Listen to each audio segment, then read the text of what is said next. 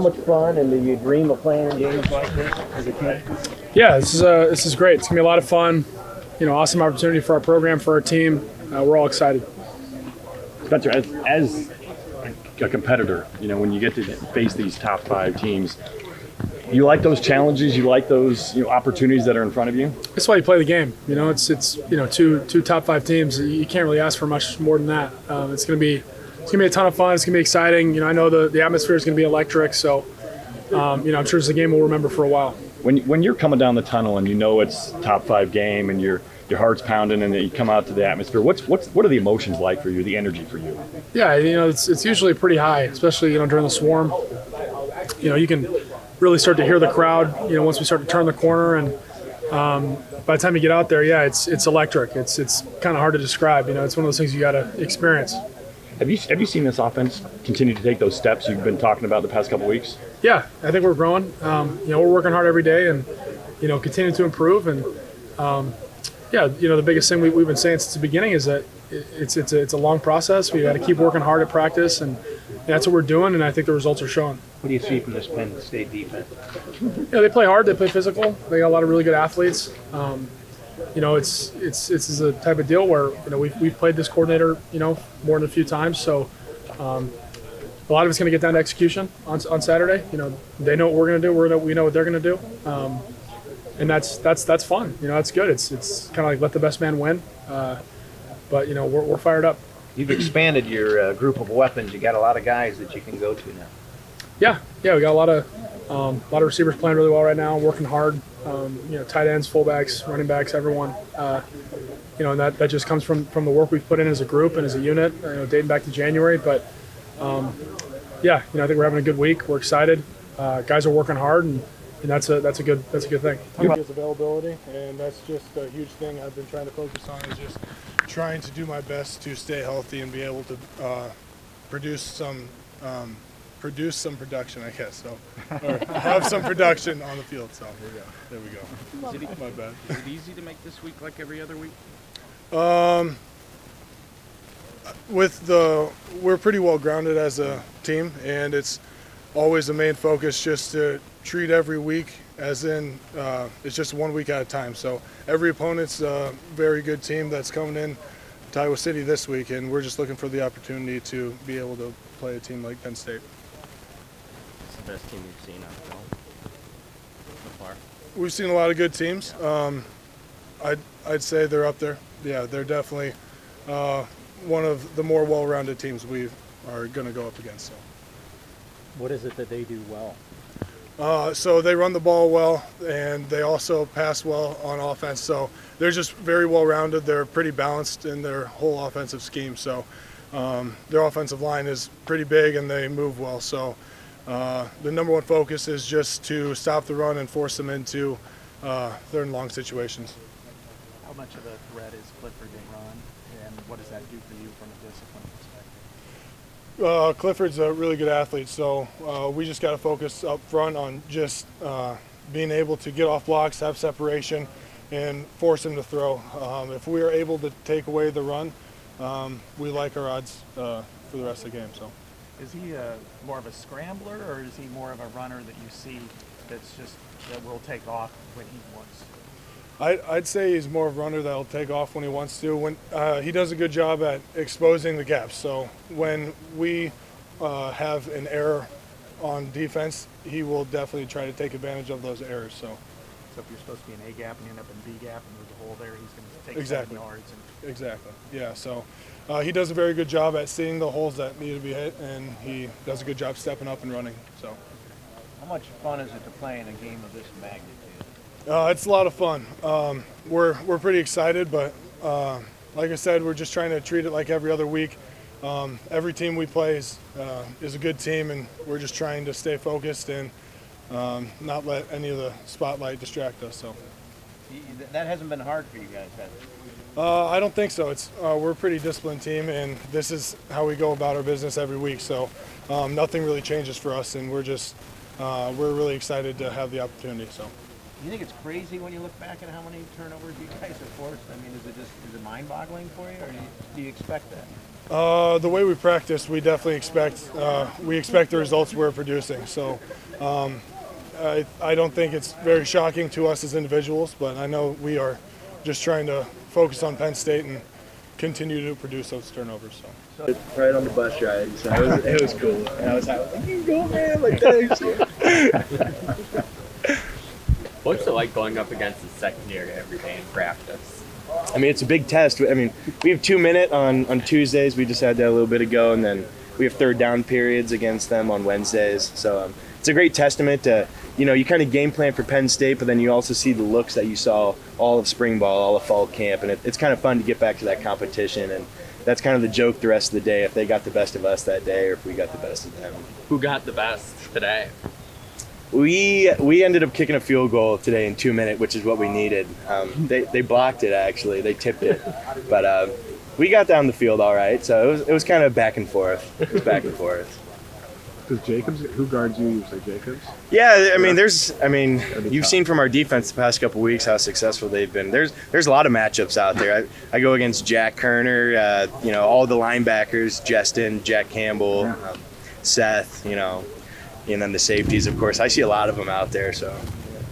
It's got to make you better. Absolutely, it does. Absolutely. I hope I'm making them better, but maybe not. Maybe they just think. But yeah, it makes us better for sure, going against our defense every day. There's been some tight ends in Penn State's previous matchups that have been able to get some production. Is that something that you guys have noticed in the breakdown this week, that there may be some opportunities for you and just the tight end room in general?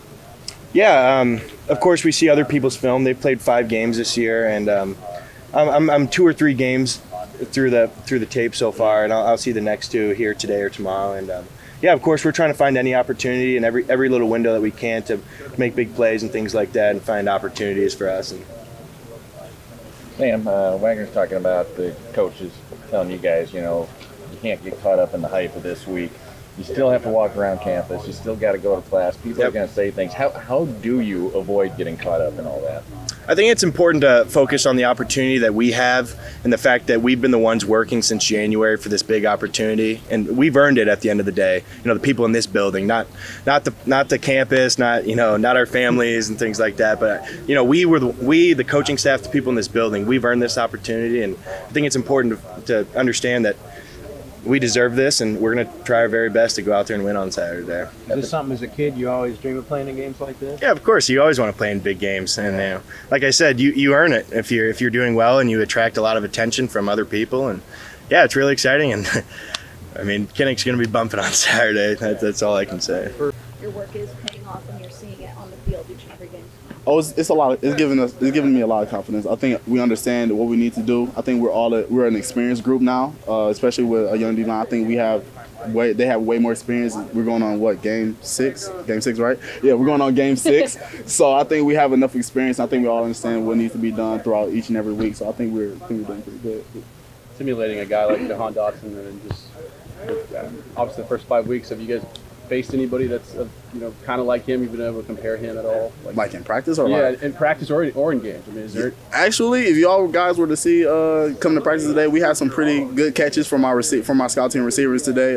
Desmond Hudson, Deontay Vines, they were making really huge plays in practice today, and just getting us prepared for the type of receivers that we're going to be facing on Saturday. They're doing a really good job. And a guy like Clifford who can just extend plays. Obviously that means you guys are covered for longer periods of time. How do you kind of simulate getting ready for a guy like him, and what do you see out of him as well? Preparing for him, we just make it with our quarterback. We're just making sure he's escaping the pocket, and Coach Parker just preaching, staying on top of our receivers. We kind of extend the play for probably like 5-6 seconds each and every time. So just making sure that we're on top of our receivers and knowing that they can cut back and get up the field at any point in time, and just staying on top of them is something that we've been trying to prepare for in practice. And then a quarterback like him, that's somebody, he's an experienced quarterback. He's going to be calm in the pocket. He's not probably going to let the environment get to him as much as other quarterbacks might, especially with, as loud as the stadium is Kinnick. I think he's not going to get rattled as much as other quarterbacks might get rattled. So I think we're going to be in for a good game.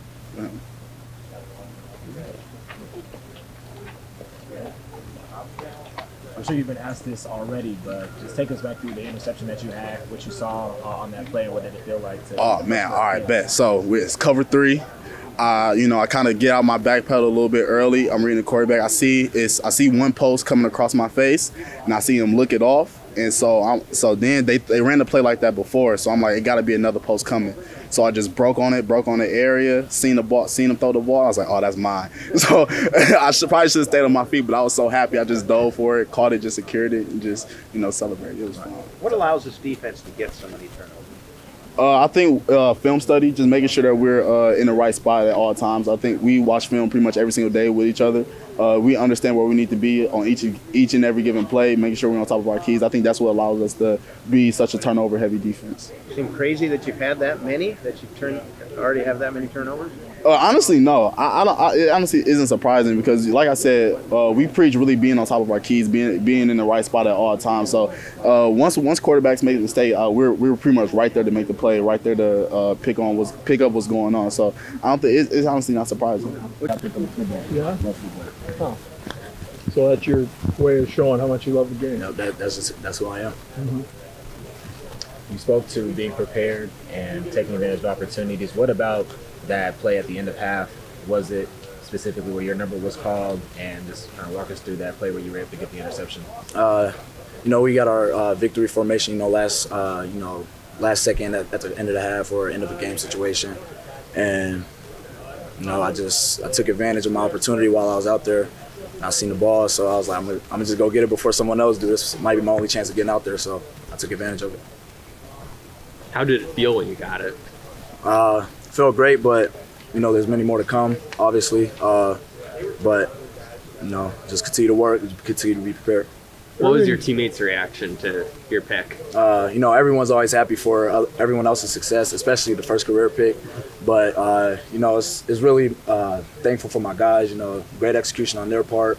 If they weren't back there, then I feel like I probably couldn't have got that pick. Or even with the D lineman getting pressure on Tua, making him scramble out the pocket, forcing a bad throw, I feel like I wouldn't have got it.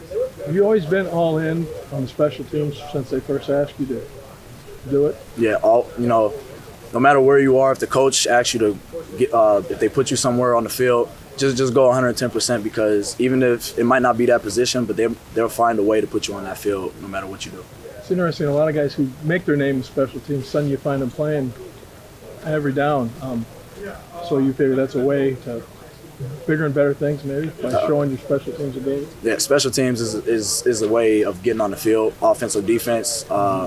It all starts on special teams. You're not always going to get that first shot on defense or offense right away. So, getting noticed is going to be on special teams or even on scout team in practice. Is there talk in your room about who can get to the guy first, as you prepare for a game or after a game? Do you tell, I beat you down there and made that tackle? Just kidding each other? No, it's really just, we worried about doing our job on the field, just great execution. And no matter who makes the play, we're always happy for everyone else's success. But, it's really just everyone doing their part and then everything will fall into place from there. Yeah. Tell me about Hugh Scruggs. Grew up with him, longtime friend. Went to same high school together. That's brother for life. It'll be a great game. I can't wait to play against him. Played against him last year and the years before, but it'll be a great game.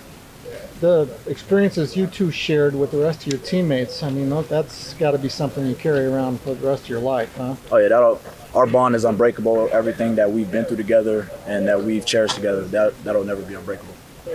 Well, what did you like most in high school? I saw in the state championship game you had a touchdown, and you had a lot of yards and catches and so forth. Did you see yourself as a defensive back even back then?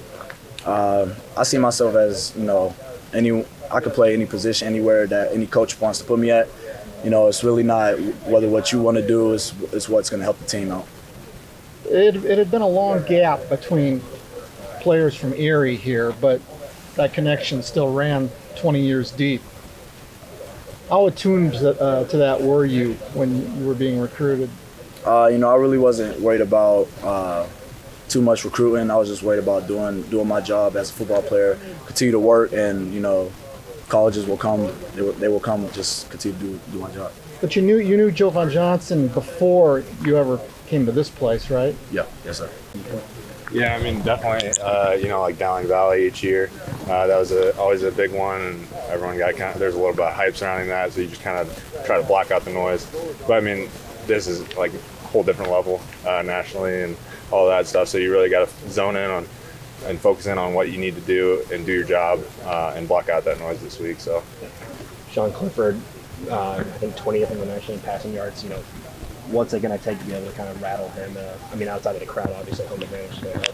Yeah, he's an experienced guy that's won a lot of football games for them. He's won inside Kinnick Stadium before, so got a lot of respect for him, and we're going to need to see who we're rushing and be able to contain him as a D-line. So, simulating a guy like him that just kind of knows how to extend plays. How do you guys do that? Throughout the week? Yeah, Joe Labus has been doing a great job of that as our scout team quarterback this week. He does a great job every week, just trying to make plays and give us a good look. So he nothing's changed this week. So. About having a back end, the secondary, how they played. Got to make your life easier knowing you got 5 guys back there that are just ball hawks right now for the first 5 weeks. Yeah, definitely. They make a lot of plays, and we want to help them out as much as we can as a D-line by putting pressure on the quarterback and making his life uncomfortable. So. Turnover margin, at least on Saturday before the Oregon game. Looking back, is it almost incredible for y'all just seeing how many turnovers you're forcing and how consistent that has been? Yeah, I mean, it's nice, and we want to continue that trend. Just keep forcing turnovers each game because that's a big advantage for us, we think. So, yeah, I mean, we definitely emphasize that in the preseason, trying to get takeaways and stuff. And it's paying off, and we're going to continue to make that happen. So. Did you guys see anything that Auburn or Wisconsin exposed on their line, watching film, those 2 games? Yeah, I mean, we're not going to talk about that. It's kind of more close to our chest, but yeah, we're just watching film, trying to get any tendencies we can, and yeah.